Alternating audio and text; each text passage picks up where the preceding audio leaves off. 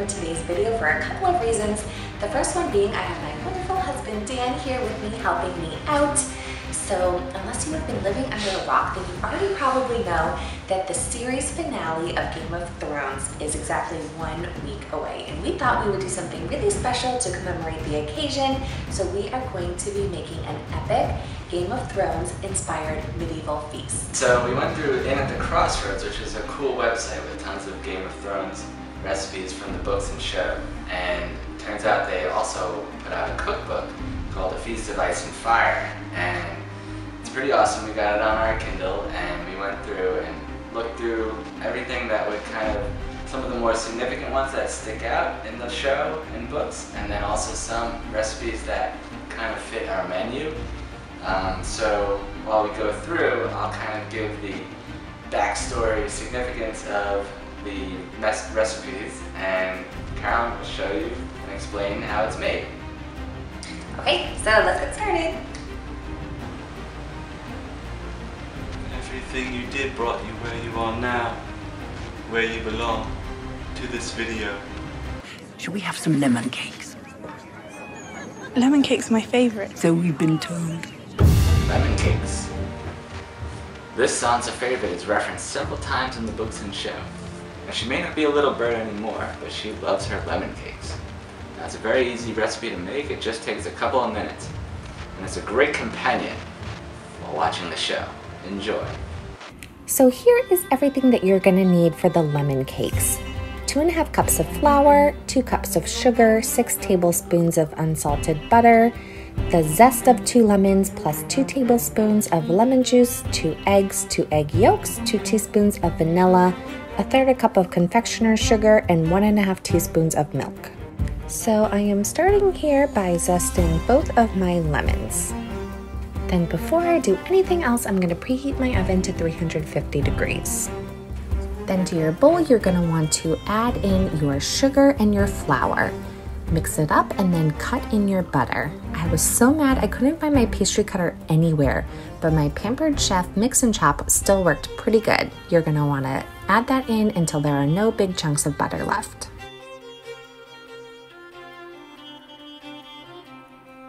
Now I'm adding in the rest of the ingredients, so that's the lemon zest, the vanilla, the lemon juice, and I ended up just adding in the whole 2 lemons that I juiced instead of just 2 tablespoons. And then also the whole eggs and the egg yolks. I'm mixing it really thoroughly, and you can add more flour if you need until the dough is no longer sticky. Mine, I ended up adding another 1/2 cup of flour and it was still pretty sticky, so I had to use a cookie scoop in order to scoop it onto the baking sheet. You bake them for 15 minutes at 350 degrees until the tops are just slightly golden. Then allow them to cool for a minute before letting them completely cool on a cooling rack. The last step is to whip up a quick icing, so just mix together the confectioner's sugar with the milk and then drizzle it over the cookies, and there you have lemon cakes fit for Lady Sansa.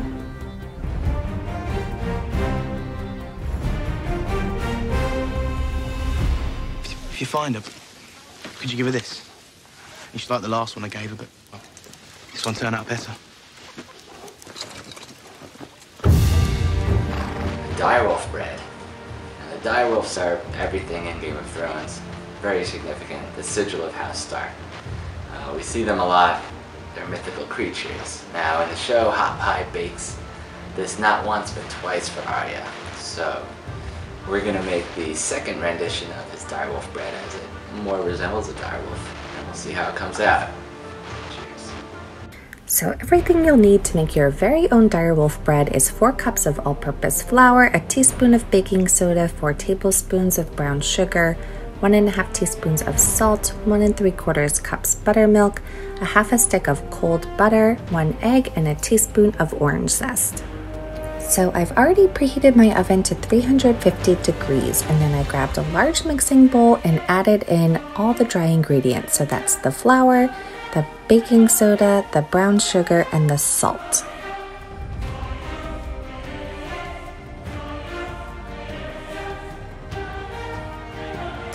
Now I'm just adding in my butter and working that in until the dough is dry and crumbly.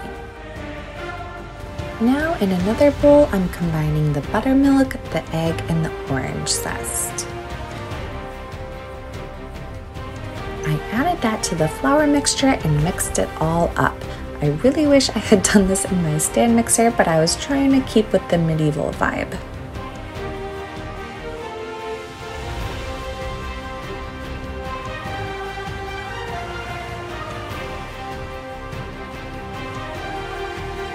I almost forgot that I had wanted to add in a little honey to sweeten it up, so I kneaded in about 2 tablespoons of that. Now take half the dough and you want to roll it out on a floured surface. Then, using the Direwolf stencil that I will link in the description box, you want to trace it onto the dough. Then using a very sharp knife, you want to cut it out. You want to make sure you add in all the little details like the spiky fur and the crisscross design.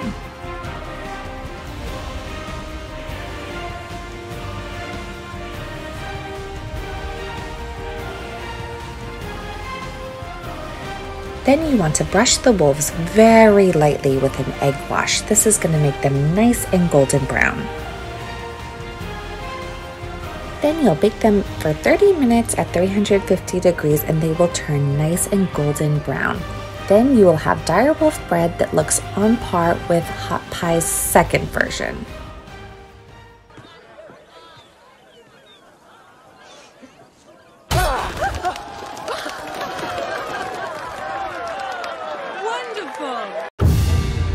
Pigeon pie, made famous at our beloved Joffrey's wedding. What a wonderful day that was. Now these were typically served at weddings and varied in all different sizes. Of course his had live pigeons in it. Whatever you do, keep an eye on your wine while you're enjoying this lovely feast. Okay, so I know these are supposed to be pigeon pies, and I live in New York and there is no shortage of pigeons here, but Cornish hens are a heck of a lot easier to get at the grocery store, and I feel like they still fit with the medieval theme. So to make it simple, I'm just throwing them in my crock pot and adding a little bit of seasoning. Then I'm putting the cover on and cooking it on low for 6 hours. So here is everything else that you'll need, and this is actually my personal chicken pot pie recipe that I have perfected over the years.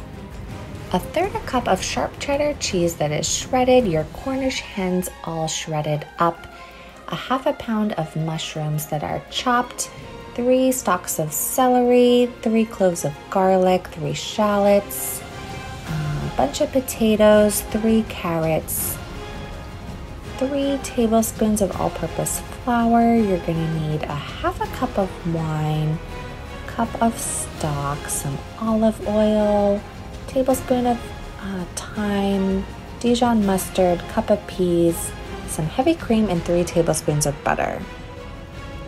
So you're going to want to start by preheating your largest pan on medium-high heat. Add your olive oil and your butter, and when it foams, you can add in your mushrooms. After the mushrooms have cooked for 7 to 8 minutes, add in the rest of your vegetables and season that with salt and pepper. Cook it, stirring occasionally for about 5 minutes. Then you want to sprinkle the flour over your pan and stir it for about a minute. Now you can add in your 1/2 cup of wine and let that reduce by half. And feel free to pour yourself a glass while you're at it. Just make sure that it's not the same type of wine that Joffrey had when he ate his last piece of pigeon pie. You can now add your stock and let that simmer to thicken for about 5 minutes. Then you're going to add in everything that makes this extra delicious, and that is Dijon mustard, thyme, heavy cream or half and half, and sharp white cheddar cheese. Then just add in your peas and your chicken and mix everything together. Then just transfer the whole mixture to your pie dish. You're going to top this with a store-bought pie crust, which I'm sorry, I forgot to mention when I was giving you the ingredients before. My pie crust came in a pack of 2, so I used the extra pie crust to cut out some leaf shapes to make it look more authentic to the one shown in the show. I also used my pie bird in the center to replace the large pastry pigeon that was in the original one. Then I brushed the entire thing with an egg wash and popped it in the 375-degree oven for 45 minutes. And here is the finished pigeon pie fit for an evil king.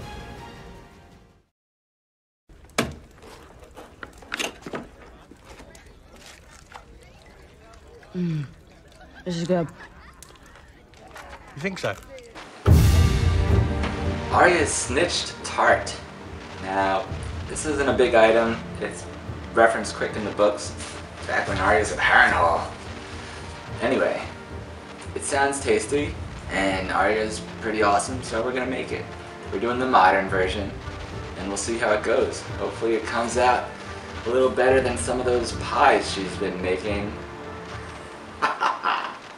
All right, we are halfway done, guys, so let's get started with Arya's tarts. Everything you'll need are a package of frozen puff pastry sheets, and let those thaw out. You need a beaten egg, 6 ounces of goat cheese, a tablespoon of lemon juice, some kosher salt, 3 peeled apples, 3 tablespoons of butter. I forgot to put that in here, but you do need it, and make sure it's melted. A 1/4 cup of honey, plus a little bit of allspice and chopped nuts, which those last 2 are optional. So you want to start by rolling your puff pastry up nice and thin. Then you want to find 2 round objects to trace, one large and one smaller. I'm using 2 different size mason jar lids, but drinking glasses would also work good. You're going to trace as many large circles as you can. Then take half of those and trace the small circle in the middle. This is going to make a ring.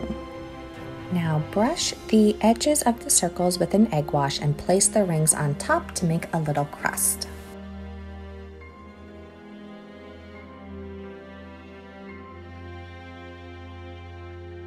Now stick your puff pastry rings in the freezer for 30 minutes. In the meantime, you can mix together your goat cheese, lemon juice, and salt until it's well combined. Then you just want to spread the cheese mixture in the center of the puff pastry. Top it with the apples. Add the honey to the melted butter and brush that over the tops. Then you can sprinkle it with allspice and chopped nuts if you want. These bake at 375 degrees for 30 minutes. Alright, a feast of ice and fire. Let's start with some buttered carrots. Let's see what we got. Alright, King's Landing dish. I'm sure carrots are eaten everywhere, but this one references Cersei laying out a feast, probably before she kills someone. Alright, 2 cups chopped carrots. Use heirloom carrots. I'm not sure what heirlooms are, so I'll go with these regular carrots. Once you've figured out your carrot situation, you want to chop up 2 cups of them. You want to add the carrots to a pot of water and bring it to a boil. Once it's boiling, drain them immediately. Then place them in a baking dish. Now you're going to add a 1/2 cup of raisins and 2 to 3 tablespoons of honey, 2 tablespoons of wine vinegar, and 2 teaspoons of cumin. Then add some fresh ground pepper and about 2 tablespoons of melted butter. Let those roast in a 400-degree oven until they're tender. I think I did mine for about 20 minutes. When they're all done cooking, just add a big splash of wine to deglaze the pan and transfer everything into a serving dish.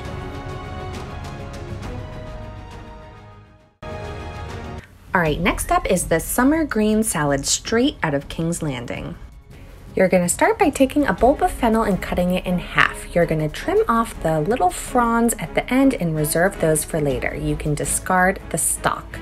Then you are going to slice the fennel bulb into thin slices. Next, I'm going to cut a cup of seedless grapes in half, and then I'm going to dice up a shallot. Next, I'm going to chop up about a 1/2 cup of nuts. The recipe called for candied pecans, but I happen to have some walnuts and they tasted great. Now I'm going to whisk up a little vinaigrette to use as the dressing. To a bowl, I'm adding 4 teaspoons of apricot jam, 3 tablespoons of white wine vinegar, 3 tablespoons of olive oil, and the diced shallot. You want to add the fennel slices to the vinaigrette and let them marinate for at least 15 minutes. Now all that's left is to toss it together. So in a bowl, I'm adding the grapes, the fennel fronds, and about 5 ounces of arugula. I topped it with 3/4 cup of gorgonzola and added in the fennel vinaigrette. I tossed it up really well before topping it with the chopped nuts. This salad was so light and perfect for summer, but there is so much intense flavor. It was absolutely delicious. Run to the litter. That one's yours, Snow. Honey chicken recipe. Nothing special, but in the books it's referenced when John feeds him under the table to Ghost. Now we love Ghost, we love John, and we love chicken, so we're gonna go for it. We are in the home stretch and on to the main dishes. For this honey chicken, you are going to take a whole chicken and start by patting it dry. You can start by preheating your oven to 450 degrees, then cover the chicken with melted butter and sprinkle it with salt. This is going to make it so crispy on the outside. You are going to roast this bird for about an hour or until it's cooked through and the breast meat is no longer pink. When your chicken is halfway done cooking, you can start to make your sauce. All the ingredients are a cup of apple cider vinegar, 3/4 cup of honey, a teaspoon or 2 of mint, a 1/2 cup of raisins and dried cherries, and a tablespoon of unsalted butter. All you need to do is combine all the sauce ingredients in a saucepan and let it simmer until it reduces by half. This takes about 30 minutes.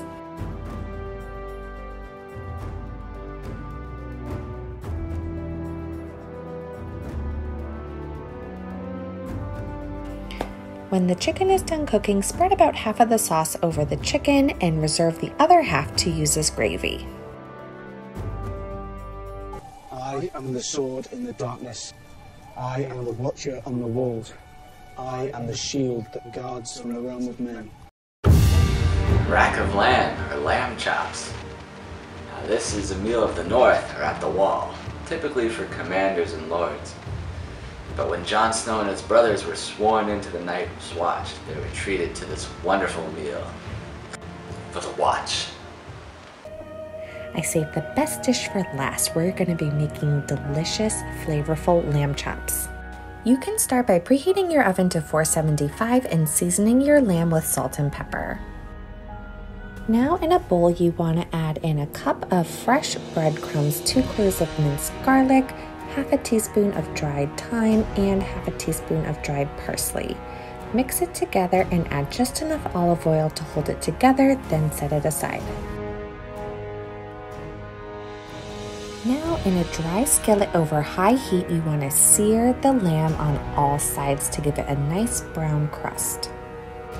While the meat is searing, combine a 1/4 cup of red wine vinegar with a tablespoon of flour.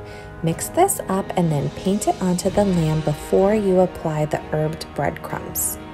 Pat the breadcrumbs onto the lamb to form a little crust to cover the meat. Roast these at 475 degrees for about 25 minutes. 145 degrees internal temperature will give you a perfect medium rare.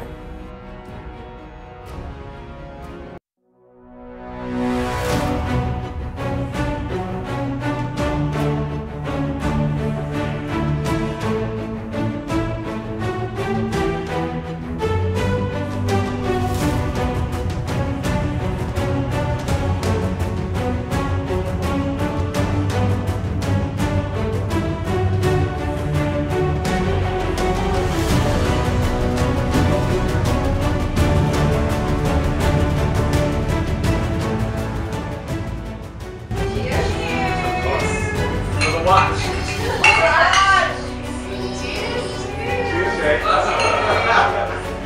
If you made it this far, thank you so much for watching, and I hope that you enjoyed seeing this Game of Thrones inspired medieval feast. I hope you'll give some of these recipes a try while you watch one of the last few episodes of Game of Thrones. I will see you guys on Thursday with another video. Thanks again for watching. Bye!